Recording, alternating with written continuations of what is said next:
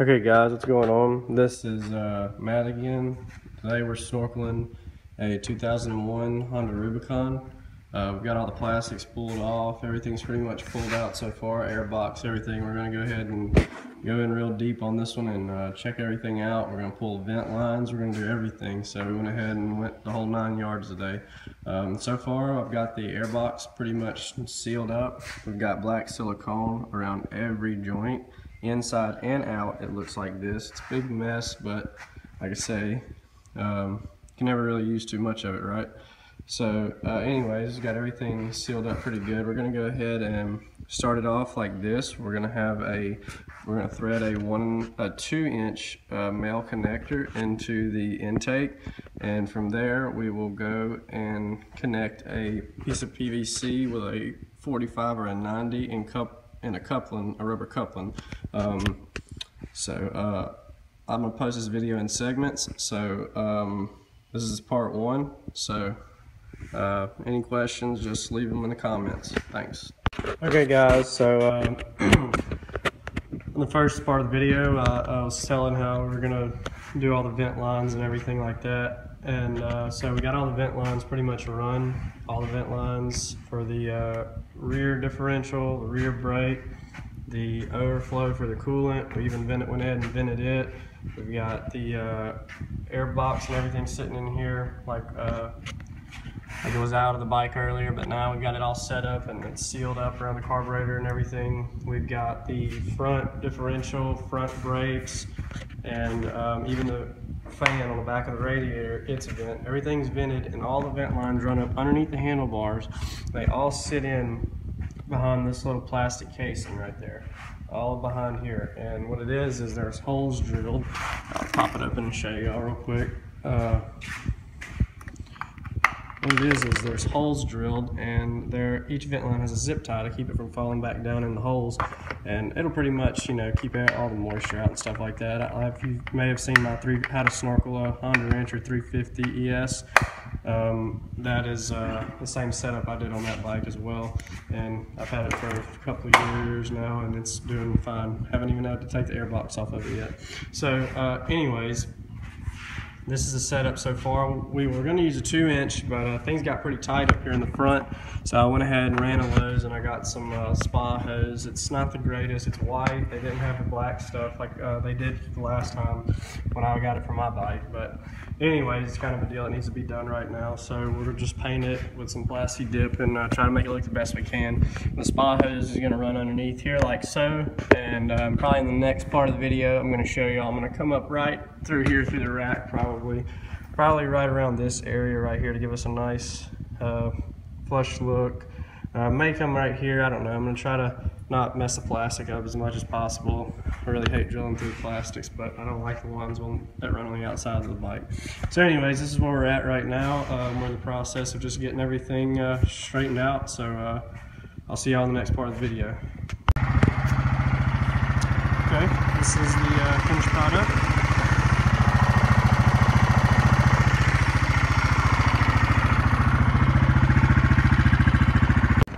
Okay guys, so here's the third part of the video. Excuse me. Here's the third part of the video. We went ahead and connected our hose, how we're going to run it. I wanted to go with 2-inch like I said earlier, but I had a lot of issues trying to get a 2-inch all the way through and under the plastics and everything. It looked pretty bad. So I think this is going to look a lot cleaner and nicer once it's finished. What we got is we went ahead and, like I said earlier, all the vent lines are done. We went ahead now and we connected a 2-inch into the box, 2-inch piece of PVC, and used a factory clamp with some silicone around it. We went ahead and ran us a coupling, put some good bit of silicone around it as with the spa hose. And we ran the spa hose underneath. The reason I went underneath was to kind of keep it out from rubbing up against the shock mounts and everything. All this stuff's going to end up being painted. Well, the majority of it, maybe. It just kind of depends. It's really a pain in the butt, so I don't see the point in painting a lot of that. It's going to be hidden, and when you slide it in, it just scratches all the paint off. So anyways, This is how we have it run. It's like I said, it's 1.5. This is just a temporary deal here. This is just for running. I'm gonna end up cutting that off and putting a piece of PVC pipe up and make it look really nice, as you'll see later on in the video. But I just kind of wanted to let y'all see what's going on here. Everything's sealed up around here. A lot of silicone, a lot of it. But you know, I'm a strong believer in it. If that's what saves the machine, then by God, use all you got. It doesn't cost that much. And anyways, went ahead and got everything. You know, even the crankcase and transmission vent, everything's vented. You know, it's a pretty good seal job, so I hope it works well. Anyways, I'll keep posting some videos and letting y'all kind of see the outcome of it. Hey guys, what's going on? It's Matt again. This video is probably a little whacked up on YouTube. You know, I'm kind of going in and out and back and forth, but I wanted to just keep, you know, making a couple of videos throughout the process. Maybe I'll hit a couple high notes that are important on things maybe some people miss. Anyways, like I said earlier in the first video, we have all the vent lines are run. Everything's run up to the front underneath this cap. We went ahead and went with a 2-inch pipe that went inside the factory sleeve.